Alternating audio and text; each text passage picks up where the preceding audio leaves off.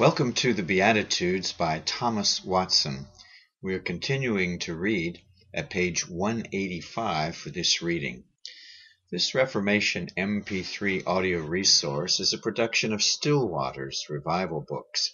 Many free, Puritan, and Reformed resources, as well as our complete online catalog, containing classic and contemporary Reformation books, digital downloads, MP3s, videos, DVDs, CDs, and the Puritan hard drive at great discounts, are on the web at puritandownloads.com.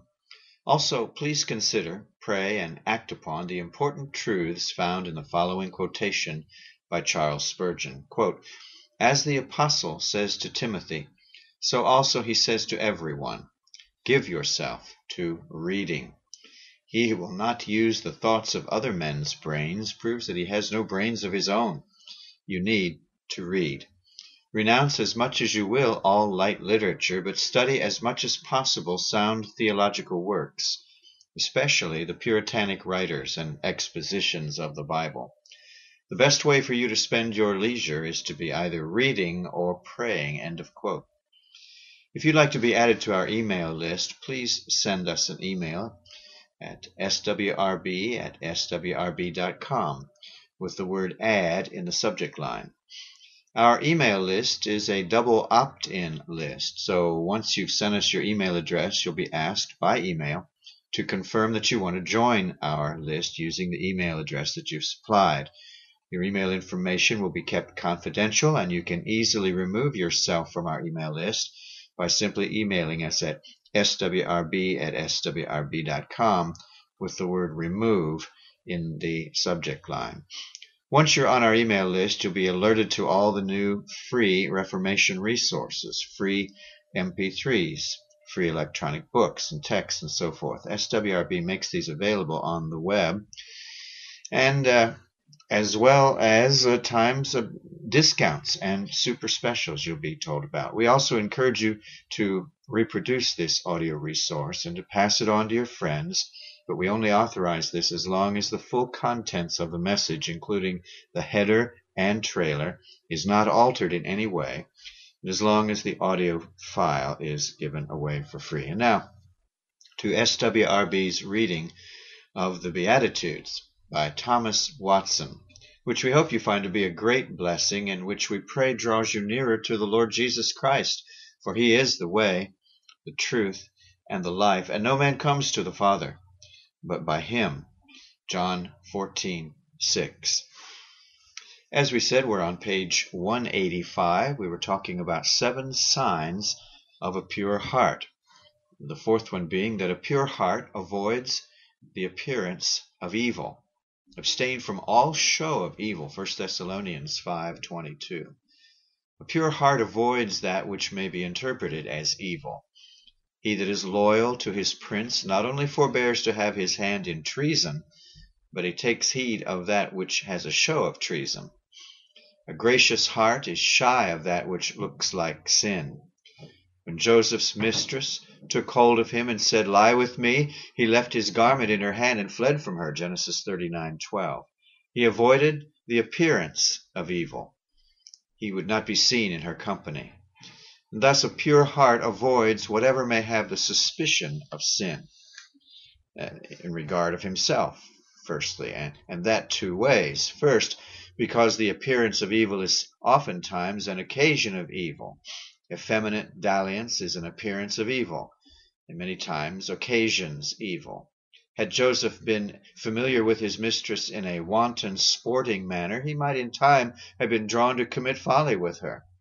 Some, out of novelty and curiosity, have gone to hear Mass. Afterwards have lent the idol not only their ear, but their knee. In our times, are there not many who have gone with itching ears into sectarian company, and have come home with the plague in their head? When Dinah would be gadding, she lost her chastity, Genesis 34:2. A pure heart, foreseeing the danger, avoids the appearance of evil. It is dangerous to go near a hornet's nest. The men who went near the furnace were burned, Daniel 3:22. Second, because the appearance of evil may eclipse his good name. A good name is a precious ointment. It's better than fine gold, Proverbs 22:1. It commends us to God and angels, which riches cannot do. Now a godly man avoids the appearance of evil, lest he wound his good name. What comfort can there be of life when the name lies buried? Secondly, a pure heart avoids the suspicion of sin out of reverence and respect to the holiness of God. God hates the very appearance of evil. God abhors hypocrites because they have no more than the appearance of good. And he is angry with his children if they have so much as the appearance of evil. A gracious heart knows God is a jealous God and cannot endure that his people should border upon sin. Therefore he keeps aloof, off, and will not come near the smell of infection. Thirdly, a pure heart avoids the show of sin in regard of the godly. The appearance of evil may scandalize a weak brother. A gracious heart is not only fearful lest he should defile his own conscience, but lest he should offend his brother's conscience. Were it only a thing indifferent, yet if it be an appearance of evil and may grieve another, we're to forbear. 1 Corinthians 10:25-28. For when we sin against the brethren and wound their weak conscience, we sin against Christ. That's 1 Corinthians 8:12. The weak Christian is a member of Christ. Therefore, the sinning against a member is a sinning against Christ. Fourthly, a pure heart avoids the very appearance of evil in regard of the wicked. The apostle would have us walk wisely toward them that are without. 1 Thessalonians 4:12.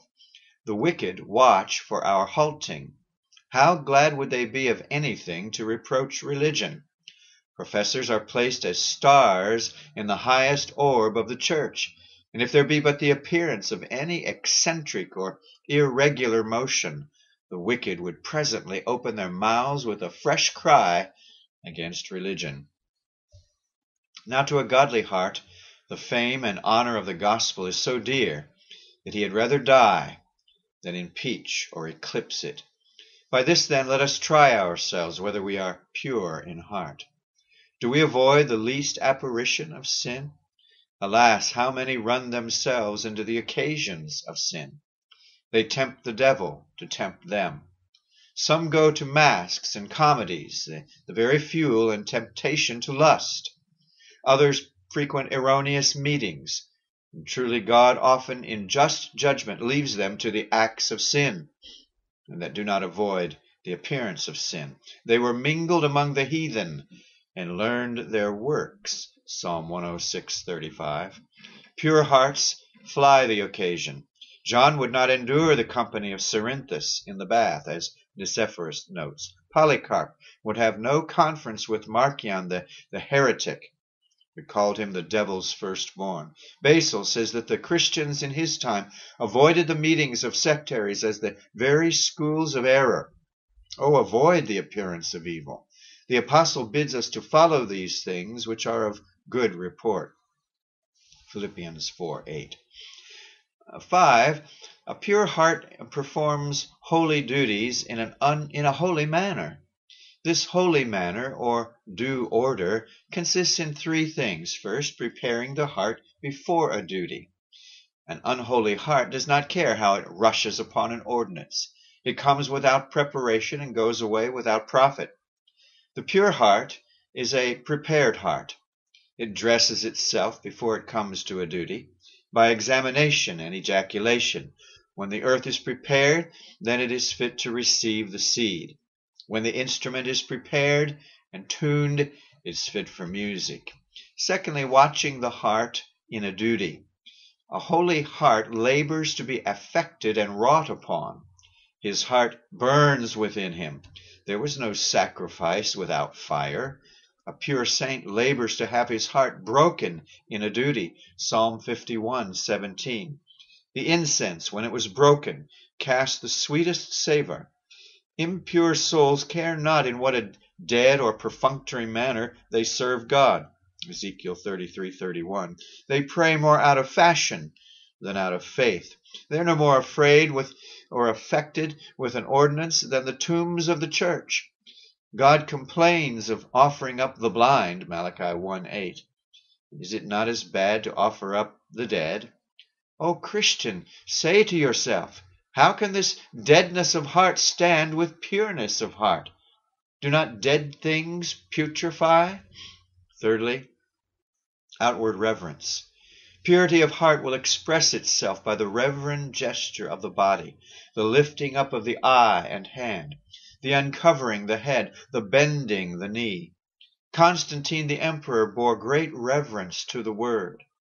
When God gave the law, the mount was on fire and trembled, Exodus 19:18. The reason was that the people might prostrate themselves more reverently before the Lord. The ark wherein the law was put was carried upon bars that the Levites might not touch it, Exodus 25:11 and 14. To show what reverence God would have about holy things, sitting in prayer, unless in case of weakness, and having the hat half on in prayer, is a very indecent, irreverent practice. And let such as are guilty reform it. We must not only offer up our souls, but our bodies, Romans 12:1. The Lord takes notice what posture and gesture we use in his worship. If a man were to deliver a petition to the king, would he deliver it with his hat half on? The careless irreverence of some would make us think that they did not much regard whether God heard them or not. We are run from one extreme to another, from superstition to unmannerliness. Let Christians think of the dreadful majesty of God who is present. How dreadful is this place!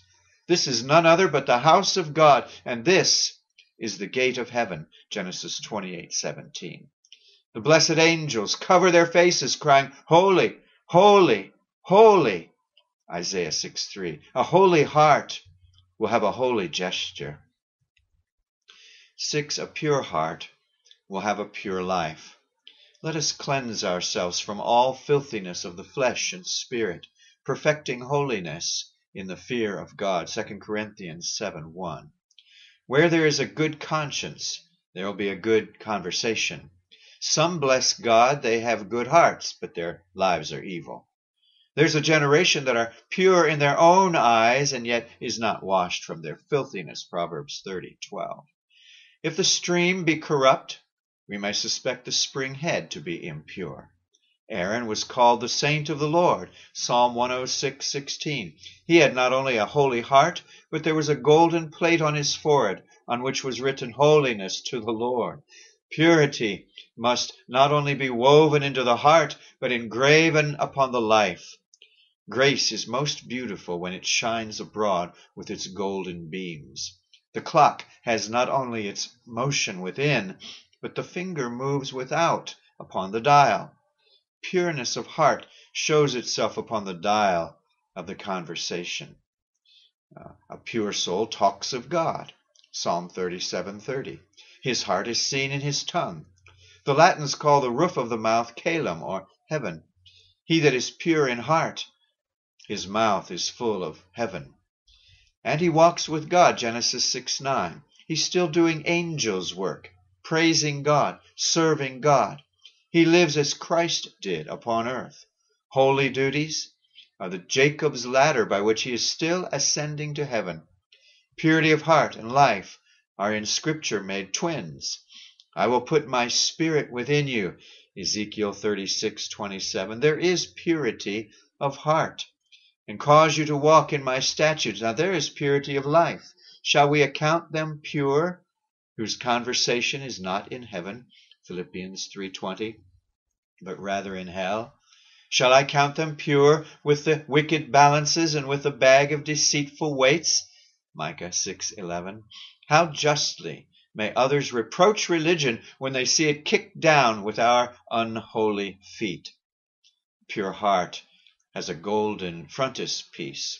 Grace, like new wine, will have vent. It can be no more concealed than lost.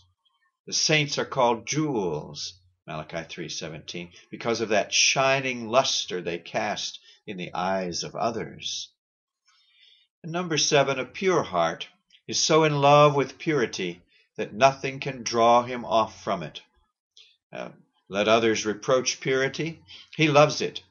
As David, when he danced before the ark, and Michal scoffed, "If," says he, "this be to be vile, I will be more vile." 2 Samuel 6:22. So says a pure heart.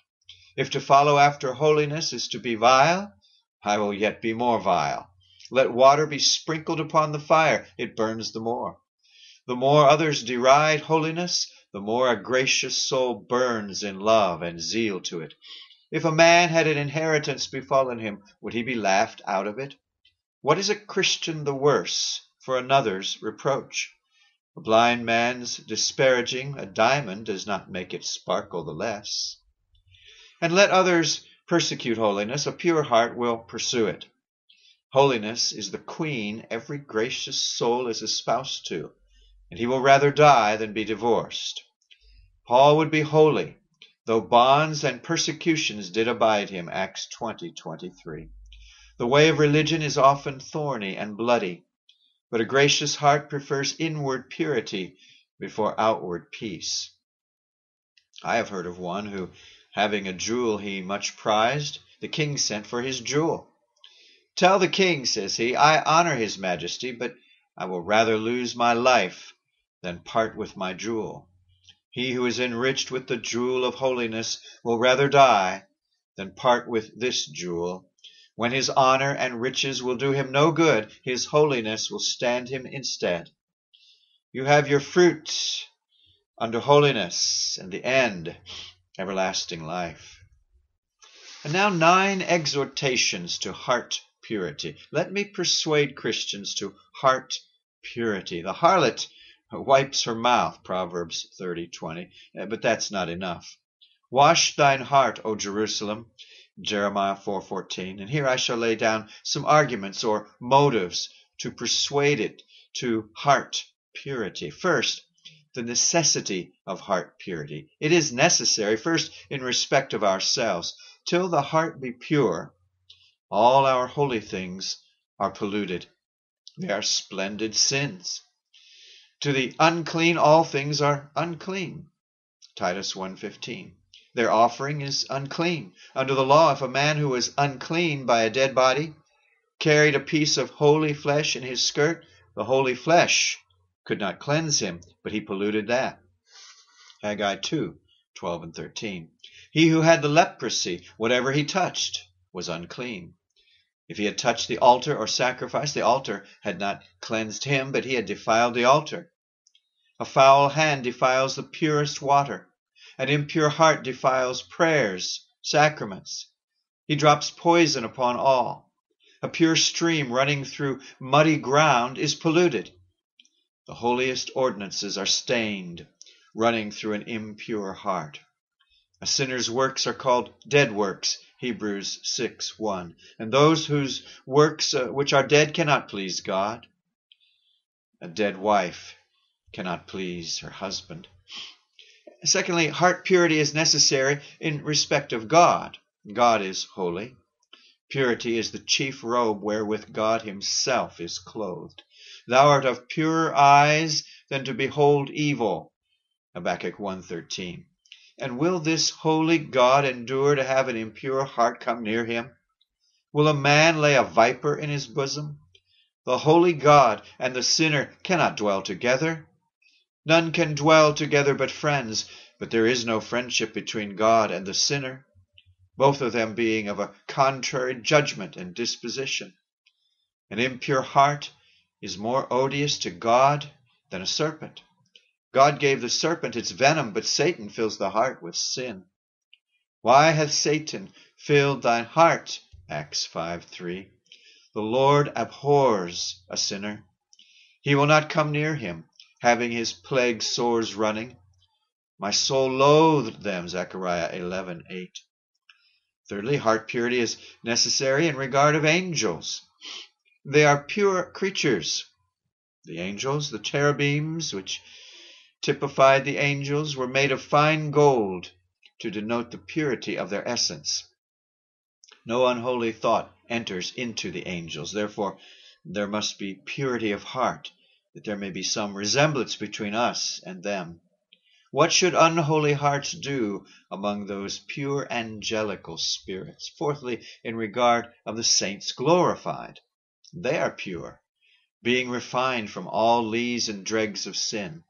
Their title is Spirits of Just Men Made Perfect, Hebrews 12:23. Now, what should profane spirits do among spirits made perfect? I tell you, if you who wallow in your sins could come near God and angels and spirits of men made perfect and have a sight of their luster, you would soon wish yourselves out of their company.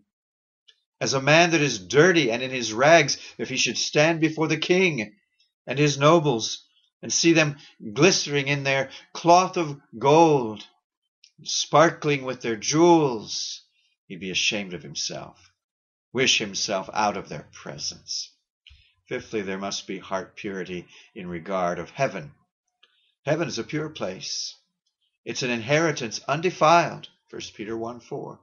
No unclean beasts come into the heavenly ark. There shall not enter into it anything that defileth, Revelation 21:27. The Lord will not put the new wine of glory into a musty, impure heart, all which considered shows the necessity of heart purity. Secondly, it is the will of God that we should be pure in heart. This is the will of God, your sanctification. 1 Thessalonians 4:3. Are you low in the world? Perhaps it is not the will of God that you should be rich, but it is the will of God that you should be holy. This is the will of God, your sanctification. 1 Thessalonians 4:3. Let God have his will by being holy, and you shall have your will by being happy. God's will must either be fulfilled by us or upon us. Number 3, purity of heart is the characteristic note of God's people. God is good to Israel, even to such as are of a clean heart. Psalm 73:1. Heart purity denominates us the Israel of God. It is not profession which makes us the Israel of God. It makes us of Israel indeed, but all are not Israel which are of Israel. Romans 9:6. Purity of heart is the jewel which is hung only upon the elect. As chastity distinguishes a virtuous woman from a harlot, so the true saint is distinguished from the hypocrite by his heart purity.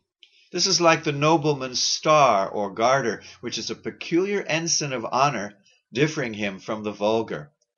When the bright star of purity shines in a Christian's heart, it distinguishes him from a formal professor. Number 4, purity of heart makes us like God. It was Adam's unhappiness once that he aspired to be like God in omnisciency, but we must endeavor to be like God in sanctity. God's image consists in holiness. To those who do not have this image and superscription upon them, he will say, I know you not. God delights in no heart but where he may see his own face and likeness. You cannot see your face in a glass when it is dusty. God's face cannot be seen in a dusty, impure soul. A pure heart, like a clean glass or mirror, gives forth some idea and representation of God. There's little comfort in being like God in other things besides purity. Are we like God in that we have a being? Well, so have stones. Are we like him in that we have motion? So have stars. Are we like him in that we have life? Well, so have trees and birds. Are we like him in that we have knowledge? So have devils. There is no likeness to God will prove comfortable and blissful, but our being like him in purity. God loves the pure in heart. Love is founded upon likeness. Number 5, the excellency of the heart lies in the purity of it. Purity was the glory of the soul in innocency. The purer a thing is, the better. The purer the air is, and the more free from noxious vapors, the better it is. The spirits of water distilled are most precious. The purer the gold is, the more valuable. The purer the wine is when it is taken off from the lees and dregs, the more excellent it is. The more the soul is clarified by grace and taken off from the lees and dregs of sin, the more precious account God makes of it. The purer the heart is, the more spiritual it is, and the more spiritual, the more fit to entertain him who is a spirit. Number 6, God is good to the pure in heart. God is good to Israel, even to such as are of a clean heart. Psalm 73:1. We all desire that God should be good to us. It's the sick man's prayer, the Lord be good to me. God is good to such as are of a clean heart. But how is God good to them? 2 ways. First, to them that are pure, all things are sanctified. To the pure, all things are pure. Titus 1:15. Estate is sanctified. Relations are sanctified. As the temple sanctified the gold and the altar sanctified the offering. To the unclean, nothing is clean. Their table is a snare. Their temple devotion is sin. There's a curse entailed upon a wicked man, Deuteronomy 28:15-20. But holiness removes the curse and cuts off the entail. To the pure, all things are pure. And secondly, the pure-hearted have all things work for their good, Romans 8:28.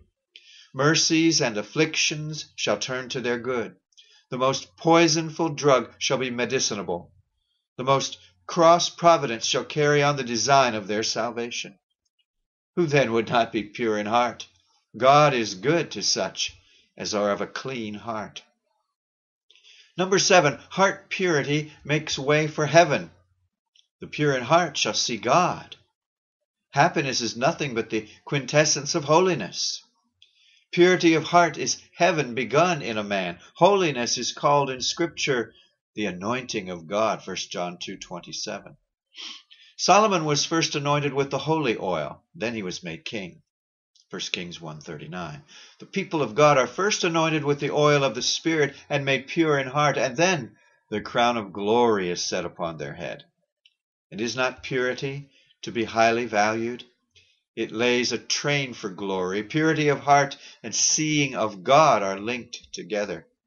Number 8, note the examples of those who have been eminent for heart purity. The Lord Jesus was a pattern of purity. Which of you convinceth me of sin? John 8:46. In this we are to imitate Christ. We are not to imitate him in raising the dead or in working miracles, but in being holy. 1 Peter 1:16.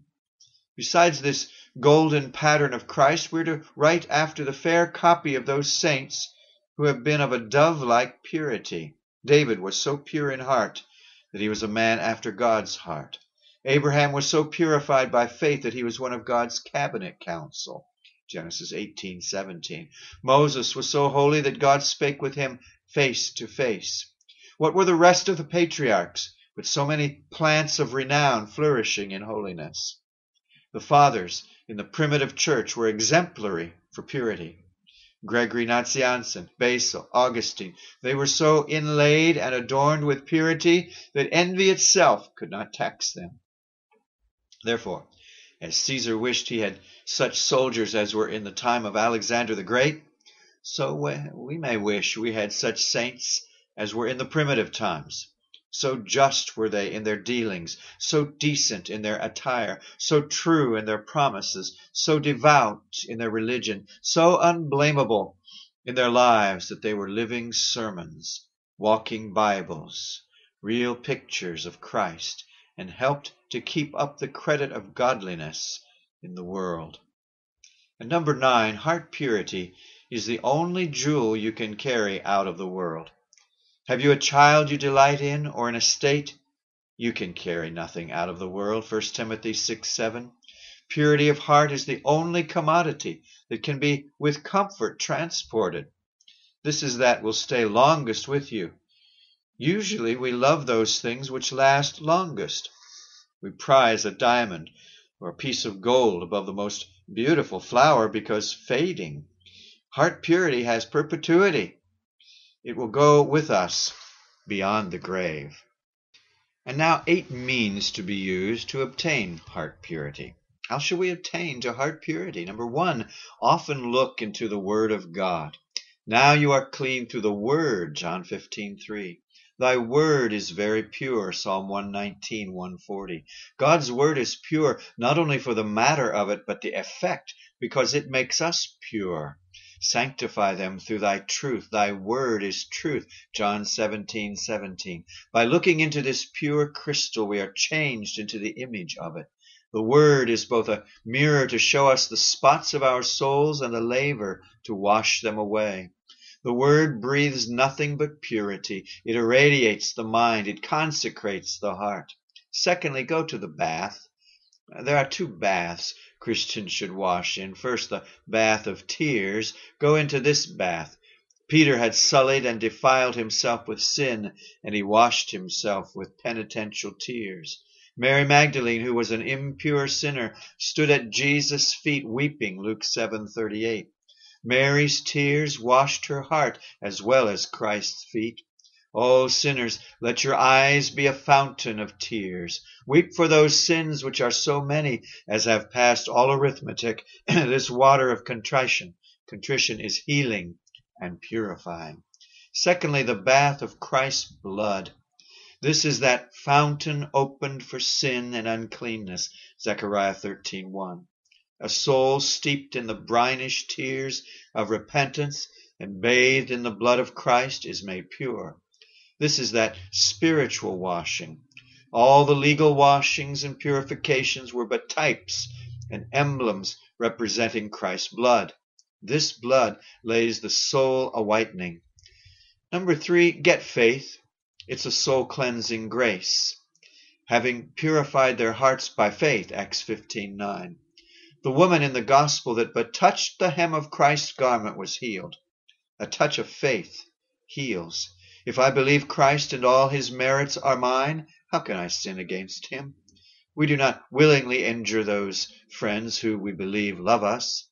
Nothing can have a greater force and efficacy upon the heart to make it pure than faith. Faith will remove mountains, the mountains of pride, lust, envy. Faith and the love of sin are inconsistent. Number 4, breathe after the Spirit. He's called the Holy Spirit, Ephesians 1:13. It purgeth the heart as lightning purgeth the air, that we may see what a purifying virtue the Spirit has. It is compared, number 1, to fire, Acts 2:3. Fire is of a purifying nature. It refines and cleans metals. It separates the dross from the gold. The Spirit of God in the heart refines and sanctifies it. It burns up the dross of sin. Secondly, the Spirit is compared to wind. There came a sound from heaven as of a mighty rushing wind. They were all filled with the Holy Ghost, Acts 2:2-4. The wind purifies the air. When the air, by reason of foggy vapors, is unwholesome, the wind is a fan to winnow and purify it. Thus, when the vapors of sin arise in the heart, vapors of pride and covetousness, earthly vapors, the Spirit of God arises and blows upon the soul, and so purges away these impure vapors. The spouse in the Song of Solomon prays for a gale of the Spirit that she might be made pure. That's in 4:16. The third, the Spirit is compared to water. He that believes on me, out of his belly shall flow rivers of living water. But this spake he of the Spirit, John 7:38-39. The Spirit is like water, not only to make the soul fruitful, for it causes the desert to bloom as the rose, Isaiah 32:15 and 35:1. But the Spirit is like water to purify. Whereas before the heart of a sinner was unclean, and whatever he touched had a tincture of impurity, Numbers 19:22, when once the Spirit comes into the heart, it does, with its continual showers, wash off the filthiness of it, making it pure and fit for the God of spirits to dwell in. Number 5, take heed of familiar converse and intercourse with the wicked. One vain mind makes another. One hard heart makes another. The stone in the body is not infectious, but the stone in the heart is. One profane spirit poisons another. Beware of the society of the wicked. Some may object, but what hurt is in this? Did not Jesus converse with sinners? Luke 5:29. First, there was a necessity for that. If Jesus had not come among sinners, How could any have been saved? He went among sinners not to join with them in their sins. He was not a companion of sinners, but a physician of sinners. And two, though Christ did converse with sinners, he could not be polluted with their sin. His divine nature was a sufficient antidote to preserve him from infection. Christ could be no more defiled with their sin than the sun is defiled by shining on a dunghill.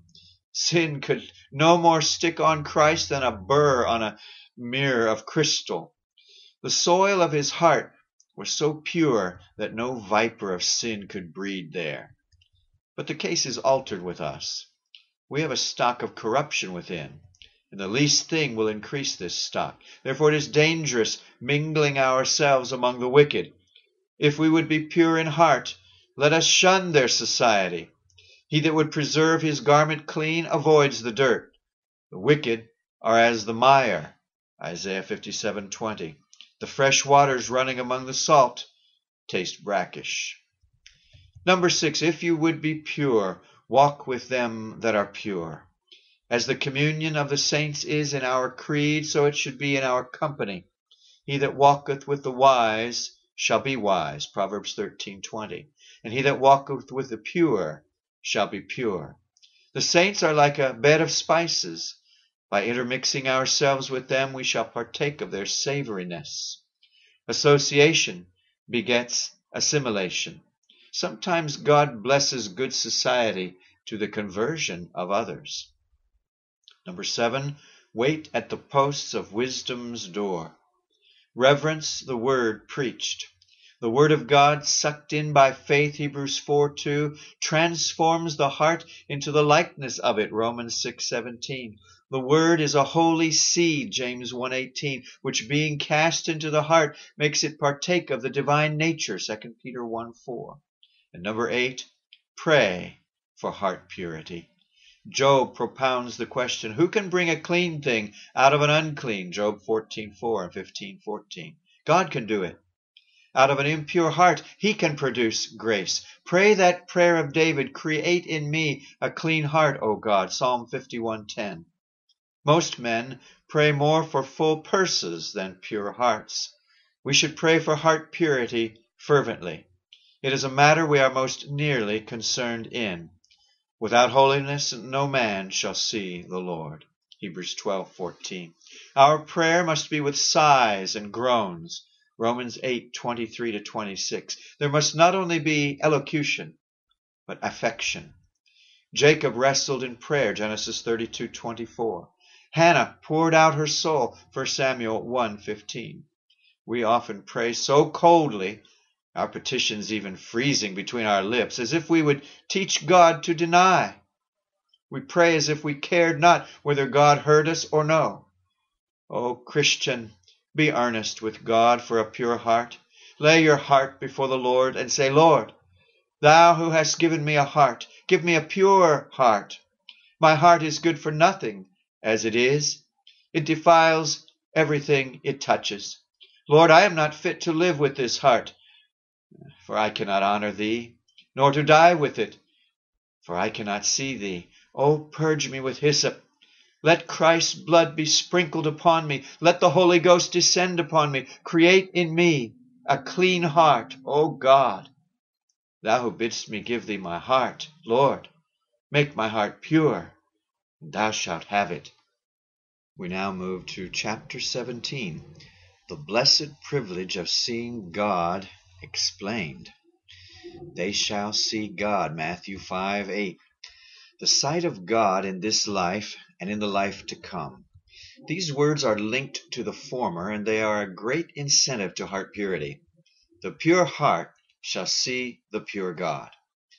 There is a double sight which the saints have of God.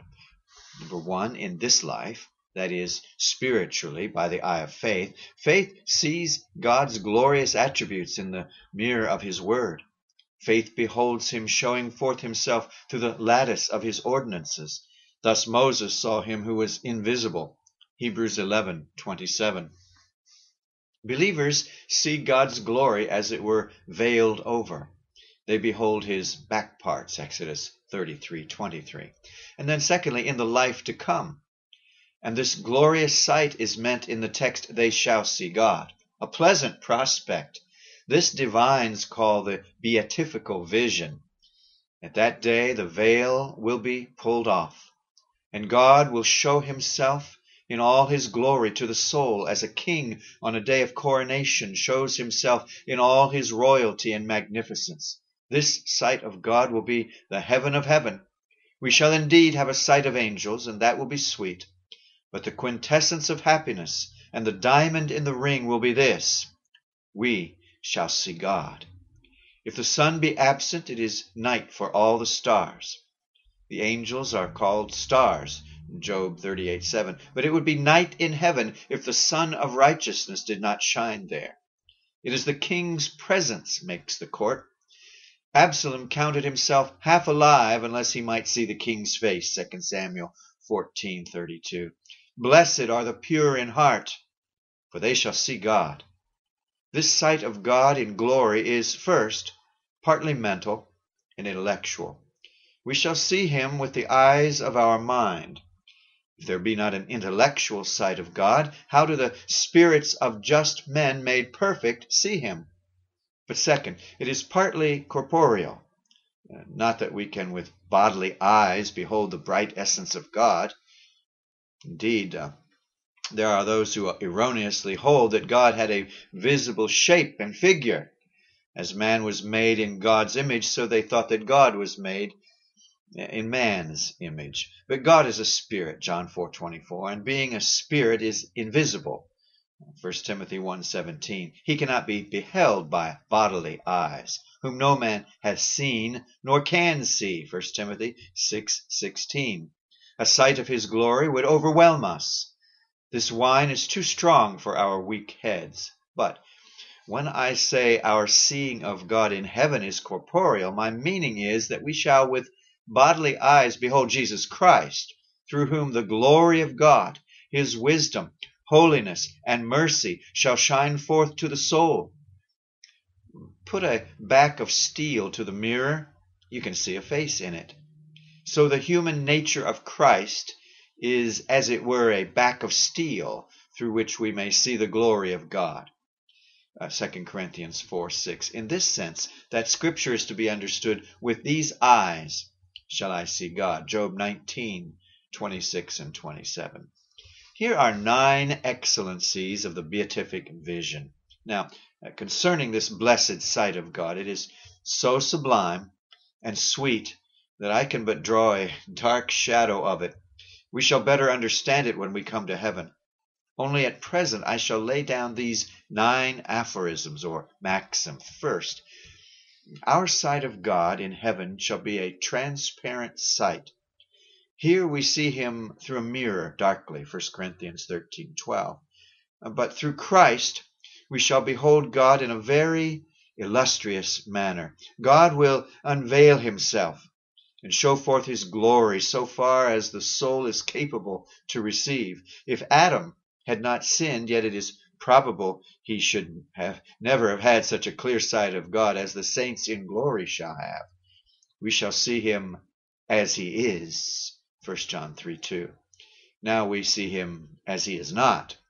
He is not mutable, not mortal. There we shall see him as he is, in a very transparent manner. Then shall I know, even as also I am known. 1 Corinthians 13:12. That is, clearly. Does not God know us clearly and fully? Then shall the saints know him, according to their capacity, as they are known. As their love to God, so their sight of God shall be perfect. Number 2, this sight of God will be a transcendent sight. It will surpass in glory. Such glittering beams shall sparkle forth from the Lord Jesus as shall infinitely amaze and delight the eyes of the beholders. Imagine what a blessed sight it will be to see Christ wearing the robe of our human nature, and to see that nature sitting in glory above the angels. If God be so beautiful here, in his ordinances, word, prayer, sacraments, if there be such excellency in him when we see him by the eye of faith through the prospective glass of a promise, oh, what will it be when we shall see him face to face? When Christ was transfigured on the mount, he was full of glory, Matthew 17:2. If his transfiguration were so glorious, what will his inauguration be? What a glorious time will it be when, as it was said of Mordecai, we shall see him in the presence of his Father, arrayed in royal apparel, and with a great crown of gold upon his head, Esther 8:15. There will be glory beyond hyperbole. If the sun were 10,000 times brighter than it is, it could not so much as shadow out this glory. In the heavenly horizon we behold beauty in its first magnitude and highest elevation. There we shall see the King in his glory, Isaiah 33:17. All lights are but eclipses compared with that glorious vision. Apelles' pencil would blot, angels' tongues would but disparage it. Number 3, this sight of God will be a transforming sight. We shall be like him. 1 John 3:2. The saints shall be changed into glory. As when the light springs into a dark room, the room may be said to be changed from what it was. The saints shall so see God as to be changed into his image. Psalm 17:15. Here, God's people are blackened and sullied with infirmities, but in heaven they shall be as the dove covered with silver wings. They shall have some rays and beams of God's glory shining in them. As a man that rolls himself in the snow is of a snow-like whiteness, as the crystal, by having the sunshine on it, sparkles and looks like the sun, so the saints, by beholding the brightness of God's glory, shall have a tincture of that glory upon them. Not that they shall partake of God's very essence, for as the iron in the fire becomes fire, yet remains iron still, so the saints, by beholding the luster of God's majesty, shall be glorious creatures, but yet creatures still. Number 4, this sight of God will be a joyful sight. Thou shalt make me glad with the light of thy countenance, Acts 2:28. After a sharp winter, how pleasant will it be to see the Son of Righteousness displaying himself in all his glory. Does faith breed joy? In whom, though now we see him not, yet believing, ye rejoice with joy unspeakable. 1 Peter 1:8. If the joy of faith be such, what will the joy of vision be? The sight of Christ will amaze the eye with wonder, and ravish the heart with joy. If the face of a friend whom we entirely love so affects us and drives away sorrow, oh, how cheering will the sight of God be to the saints in heaven. Then indeed it may be said, your heart shall rejoice, John 16:22. There are two things which will make the saints' vision of God in heaven joyful. First, through Jesus Christ, the dread and terror of the divine essence shall be taken away. Majesty shall appear in God to preserve reverence, but withal majesty clothed with beauty and tempered with sweetness to excite joy in the saints. We shall see God as a friend, not as guilty Adam did, who was afraid and hid himself, Genesis 3:10, but as Queen Esther looked upon King Ahasuerus, holding forth the golden scepter, Esther 5:2. Surely this sight of God will not be formidable, but comfortable. And secondly, the saints shall not only have vision, but fruition. They shall so see God as to enjoy him. Aquinas and Scotus dispute the case whether the formalis ratio, the very formality and essence of blessedness, be an act of the understanding or the will. Aquinas says that happiness consists in the intellectual part, the bare seeing of God. Scotus says that happiness is an act of the will, the enjoying of God. But certainly, true blessedness comprehends both. It lies partly in the understanding, by seeing the glory of God richly displayed, and partly in the will, by a sweet, delicious taste of it, acquiescence of the soul in it. We shall so see God as to love him, and so love him as to be filled with him. The seeing of God implies fruition. Enter thou into the joy of thy Lord. Matthew 25:21. Not only behold it, but enter into it. In thy light we shall see light. Psalm 36:9. There is vision. At thy right hand there are pleasures forevermore. Psalm 16:11. There is fruition. So great is the joy which flows from the sight of God as will make the saints break forth into triumphant praises and hallelujahs. Number 5, this sight of God will be a satisfying sight. Cast 3 worlds into the heart, and they will not fill it, but the sight of God satisfies. I shall be satisfied when I awake with thy likeness. Psalm 17:15. Solomon says the eye is not satisfied with seeing. Ecclesiastes 1:8. But there the eye will be satisfied with seeing. God and nothing but God can satisfy. The saints shall have their heads so full of knowledge and their hearts so full of joy that they shall find no want. Number 6, it will be an unweariable sight. Let a man see the rarest sight that is, he will soon be cloyed. When he comes into a garden and sees delicious walks, fair arbors, pleasant flowers, within a little while he grows weary. But it's not so in heaven. There is no surfeit. We shall never be weary of seeing God. For the divine essence being infinite, there shall be every moment new and fresh delights springing forth from God into the glorified soul. The soul shall not so desire God, but it shall still be full.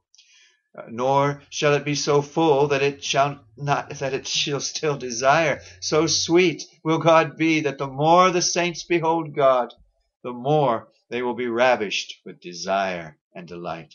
Number 7, it will be a beneficial sight. It will tend to the bettering and advantaging of the soul. Some colors, while they delight the eyes, hurt them. But this intuition and vision of God shall better the soul and tend to its infinite happiness.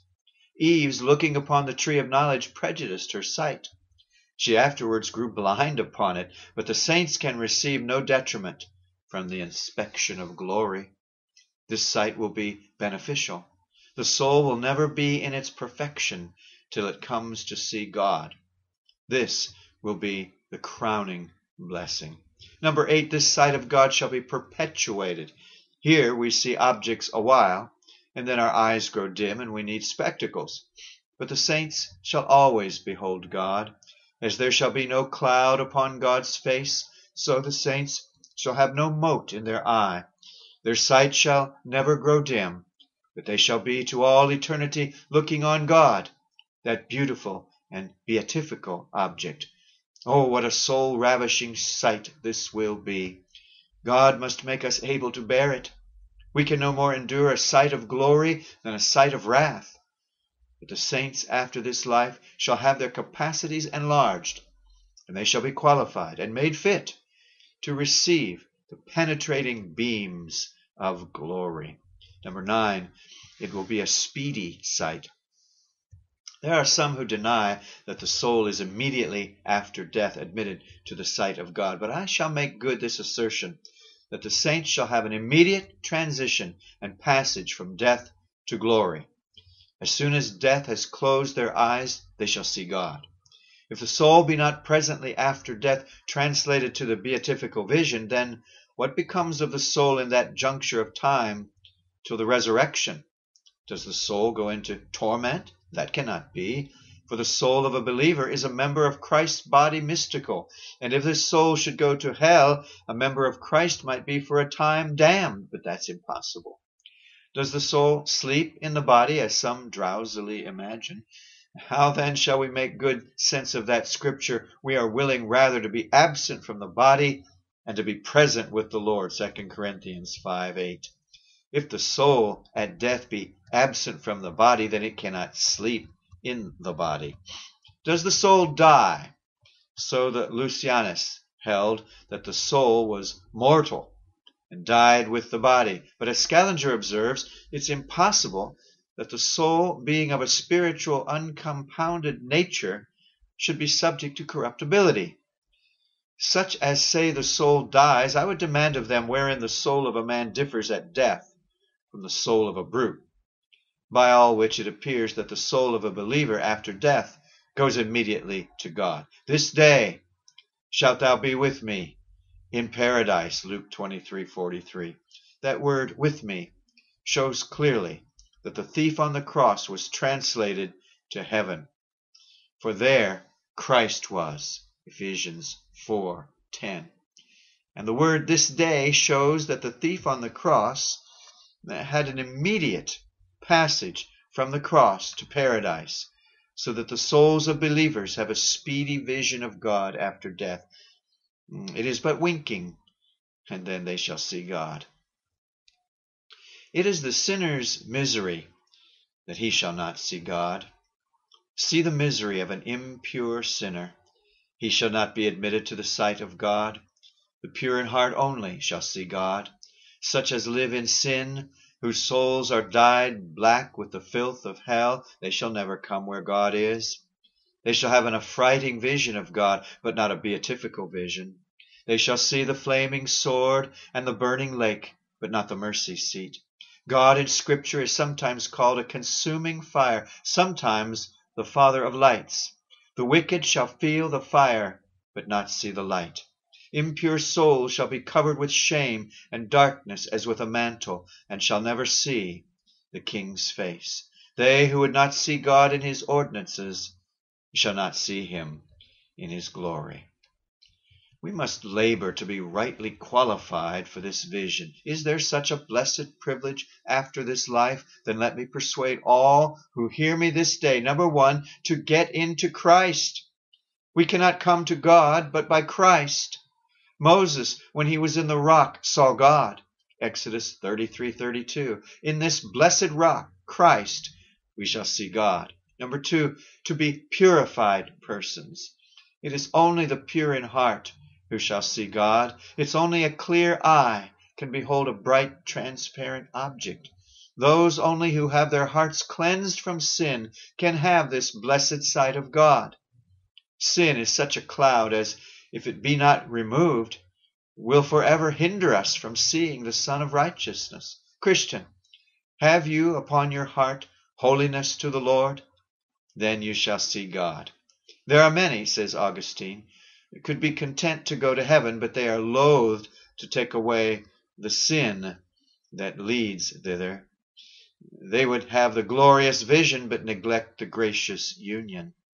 There are several sorts of eyes which shall never see God: the ignorant eye, the unchaste eye, the scornful eye, the malicious eye, the covetous eye. If you would see God when you die, you must be purified persons while you live. We shall see him as he is. And every man that has this hope in him purifies himself. 1 John 3, verses 2 and 3. Now let me turn myself to the pure in heart. First, stand amazed at this privilege, that you who are worms crept out of the dust should be admitted to the blessed sight of God to all eternity. It was Moses' prayer. I beseech thee, show me thy glory. Exodus 33:18. The saints shall behold God's glory. The pure in heart shall have the same blessedness that God himself has. For what is the blessedness of God but the contemplating his own infinite beauty? Number two, begin your sight of God here. Let the eye of your faith be still upon God. Moses by faith saw him who is invisible. Hebrews 11:27. Often look upon him with believing eyes, whom you hope to see with glorified eyes. Mine eyes are ever towards the Lord. Psalm 25:15. While others are looking towards the earth, as if they would fetch all their comforts thence, let us look up to heaven. There's the best prospect. The sight of God by faith would let in much joy to the soul. Though now you see him not, yet believing, you rejoice with joy unspeakable. 1 Peter 1:8. Number three, let this be as medicinal water to revive the pure in heart. Be comforted with this. You shall shortly see God. The godly have many sights here that they would not see. They see a body of death. They see the sword unsheathed. They see rebellion wearing the mask of religion. They see the white devil. These sights occasion sorrow. But there is a blessed sight a-coming. They shall see God, and in him are all sparkling beauties and ravishing joys to be found. Number 4, be not discouraged at sufferings. All the hurt that affliction and death can do is to give you a sight of God. As one said to his fellow martyr, 1 half hour in glory will make us forget our pain. The sun arising, all the dark shadows of the night fly away. When the pleasant beams of God's countenance shall begin to shine upon the soul in heaven, then sorrows and sufferings shall be no more. The dark shadows of the night shall fly away. The thoughts of this beatifical vision should carry a Christian full sail with joy through the waters of affliction. This made Job so willing to embrace death. I know that my Redeemer liveth, and though worms destroy this body, yet in my flesh shall I see God. Job 19:25 and 26. Let's move on to chapter 18 concerning peaceableness. Blessed are the peacemakers. Matthew 5:9. This is the 7th step of the golden ladder which leads to blessedness. The name of peace is sweet, and the work of peace is a blessed work. Blessed are the peacemakers. Observe the connection.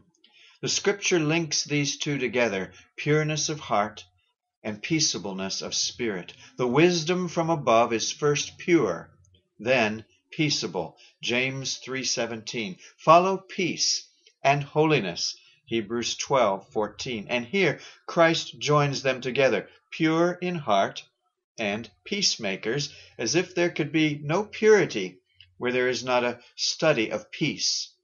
That religion is suspicious, which is full of faction and discord. In the words, there are 3 parts. First, a duty implied, namely peaceable mindedness.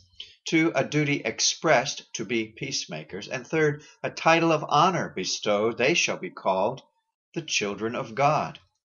First, the duty implied, peaceable mindedness. For before men can make peace among others, they must be of peaceable spirits themselves. Before they can be promoters of peace, they must be lovers of peace. Christians must be peaceable-minded. This peaceableness of spirit is the beauty of a saint. It's a jewel of great price, the ornament of a quiet spirit, which is in the sight of God of great price, 1 Peter 3:4. The saints are Christ's sheep, John 10:27. The sheep is a peaceable creature. Or they are Christ's doves, Song of Solomon 2:14. Therefore they must be without gall. It becomes not Christians to be Ishmaels, but Solomons. Though they must be lions for courage, yet lambs for peaceableness. God was not in the earthquake, nor in the fire, but in the still, small voice, 1 Kings 19:12. God is not in the rough, fiery spirit, but in the peaceable spirit. A fourfold peace. There's a fourfold peace that we must study and cherish. First, an economical peace. Peace in families. It's called the bond of peace, Ephesians 4:3. Without this, all drops in pieces. Peace is a girdle that ties together members in a family. It's a golden clasp that knits them together, and they do not fall in pieces. We should endeavor that our houses should be houses of peace. It's not fairness of rooms makes a house pleasant, but peaceableness of dispositions. There can be no comfortableness in our dwellings till peace be entertained as an inmate into our houses. Number 2, there's a parochial peace, where there's a sweet harmony, a tuning and chiming together of affections in a parish, when all draw one way, and as the apostle says, are perfectly joined together in the same mind, 1 Corinthians 1:10. One jarring string brings all the music out of tune. One bad member in a parish endangers the whole. Be at peace among yourselves, 1 Thessalonians 5:13. It's little comfort to have our houses joined together if our hearts be asunder. A geometrical union will do little good without a moral union. Thirdly, there is a political peace, peace in city and country. This is the fairest flower of a prince's crown. Peace is the best blessing of a nation. It's well with bees when there is a noise, but it is best with Christians when, as in the building of the temple, there is no noise of hammer heard. Peace brings plenty along with it. How many miles would some go on pilgrimage to purchase this peace? Therefore the Greeks made peace to be the nurse of Pluto, the god of wealth. Political plants thrive best in the sunshine of peace. He maketh peace in thy borders, and filleth thee with the finest of the wheat. Psalm 147:14. Peace makes all things flourish. The ancients made the harp the emblem of peace. How sweet would the sounding of this harp be after the roaring of the cannon! All should study to promote this political peace. The godly man, when he dies, enters into peace. Isaiah 57:2. But when he lives, peace must enter into him. And number 4, there is an ecclesiastical peace, a church peace, when there is unity and verity in the church of God. Never does religion flourish more than when her children spread themselves as olive plants round about her table. Unity in faith and discipline is a mercy we cannot prize enough.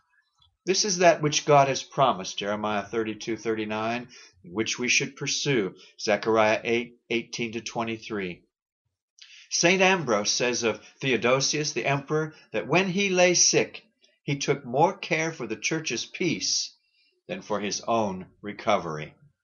Still Waters Revival Books is now located at PuritanDownloads.com.